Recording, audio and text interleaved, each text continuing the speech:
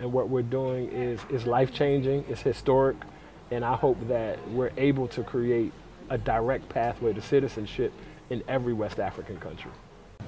59 African Americans recently received their citizenship in Sierra Leone after tracing their roots to the West African nation through DNA. Diallo Sombri is the president and CEO of the Adinkra Group. He's also the first African American tourism ambassador to Ghana, and he's been instrumental in helping to get citizenship for African Americans in Sierra Leone. I work with a company called AfricanAncestry.com, and AfricanAncestry.com is the world's oldest and largest DNA tracing company for people of African descent.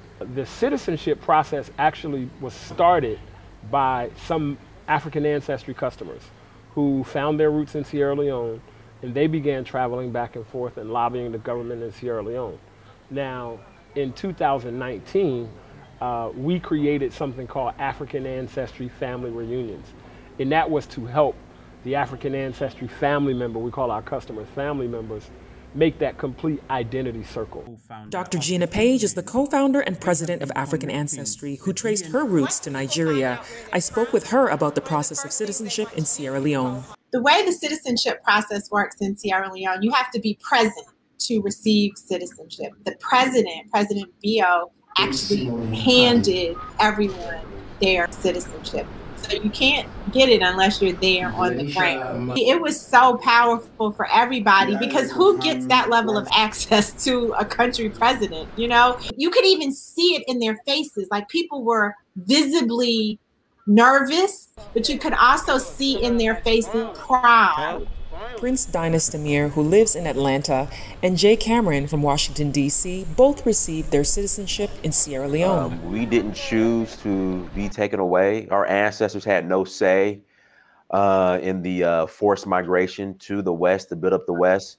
So a lot of us, we want to come back. What led you to go to Sierra Leone in the first place, and how did you know that they were giving citizenship to African Americans? October of 2018, had the opportunity to discover my my maternal African ancestry, and it led to the Temene tribe in Sierra Leone. And I was not familiar with Sierra Leone other than knowing that it was a country in West Africa.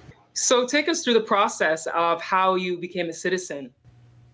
Well, one night, Dr. Gina was on an African Ancestry Facebook Live, and she was talking about how they were getting ready to do the African Ancestry family reunion, and the first one was going to be to Sierra Leone, and Sierra Leone was offering citizenship to those who could prove that they were descendants of one of the different tribes in Sierra Leone through African Ancestry. Sierra Leone will continue to grant citizenship to any person of African descent who can prove their ancestral ties through DNA tracing. No other country is doing what Sierra Leone is doing.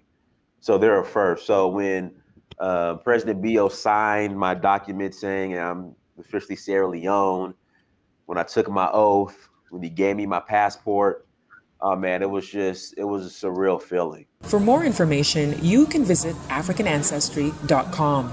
You may be the next person to get citizenship in Sierra Leone. I'm Ivy Prosper, and I'm coming to you from Accra, Ghana for Atlanta Black Star.